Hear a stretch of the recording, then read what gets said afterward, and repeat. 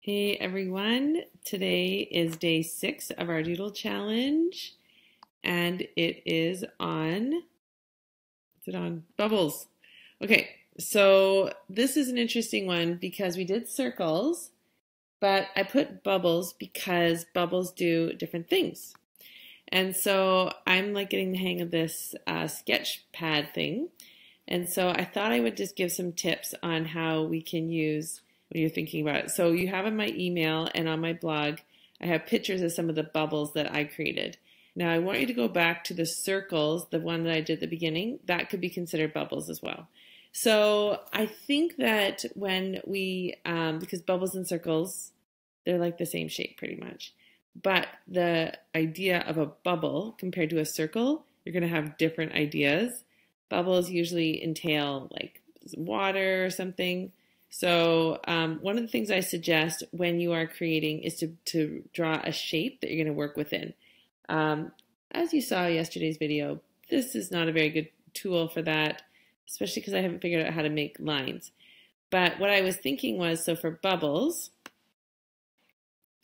oh, whoops, I just had to press pencil, I guess. Okay, pencil. There we go. Okay. So you're just going to come around, and I was thinking of bubbles as in, so there are a bunch of circles that are going to be joined. And so I thought, oops, I would create this base, and then I would just come back. Now, you notice when I'm doing my circles or bubbles, whoever, I really want to make sure I'm connecting with that one there. And then what I can do is I can come up here and I can create lines of bubbles. Now, because we're doing free motion quilting, we want to do everything, keep touching.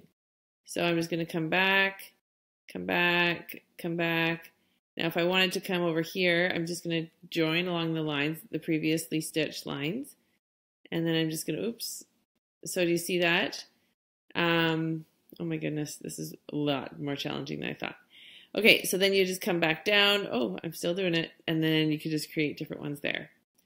Now, one of the other ideas I had was for the bubbles is to create different sizes. So I have this bigger one, and then I'm going to like a pearl necklace when it's graduated. And then I'm just going to go smaller, smaller. And then in the example I have there, and then I have larger here, and this gets smaller. So it creates different design. So I just want you to think of, like, when you think of bubbles, you think of fish. Okay, so then how would so if we have this fish here, you know, when it's out, how would I create the bubbles that are connected from the fish's mouth? And then if we wanted to create more fish,